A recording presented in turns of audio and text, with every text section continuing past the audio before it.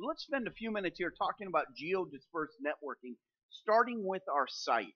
So our site itself, we have servers and network and storage and things of that nature. We're going to really focus on servers and the virtual machines associated with those servers. So let's draw out a few servers here and the virtual machines. Now, why do we focus on the virtual machines? Because in a cloud environment, which many of our environments are going to, it's really a virtual infrastructure. So we're going to need to have those virtual machines be portable between site A, represented here in the lower right as the Capitol building there, and site B, which is the cloud. So we need to be able to have that. Well, the dependencies on those virtual machines is going to be the challenge for you. And in your environments today, you may be running a 10.120.12.3 environment, just bogus numbers here, and your cloud may be running a 10.190.1.33.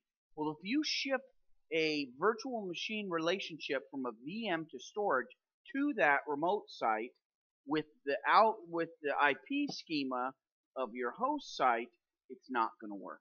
So what do you need? You need a geographically neutral IP schema that allows you to have a common thread of IP, and you do that through software-defined networking. So you place a software-defined environment, your virtual machine, and all of your IP addressing on that site get a geo-shared IP.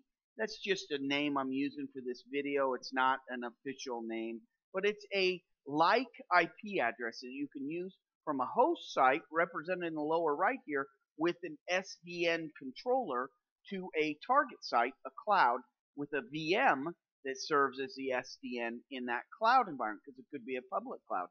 But now let's talk about what happens when you put a private cloud. Does that make a difference? It doesn't.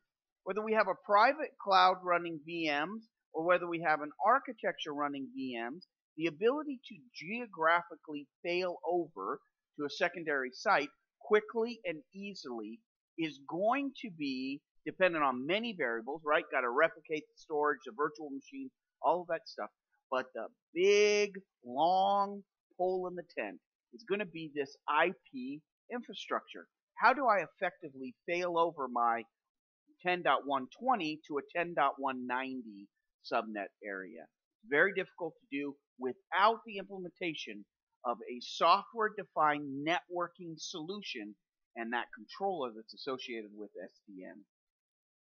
And so when we talk about this dependency, what really are we talking about when we talk about IP impact in any environment, and why geographically failing over is a difficult task? Well, all of these things that we're going to draw on the board here, the physical server with the virtual machines running on it, it specifically addresses storage for its virtual machines.